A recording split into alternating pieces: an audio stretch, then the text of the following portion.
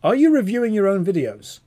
I am reacting to the only video that people could say is morally correct to react to.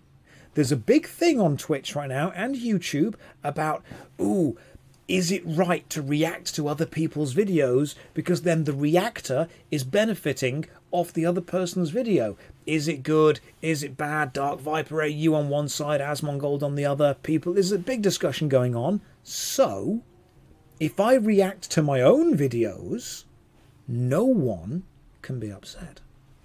This is a more complex topic than usual, so I'll try and break the areas of discussion down as we go, but be prepared for this to get psychological. I will always be prepared for things to get psychological.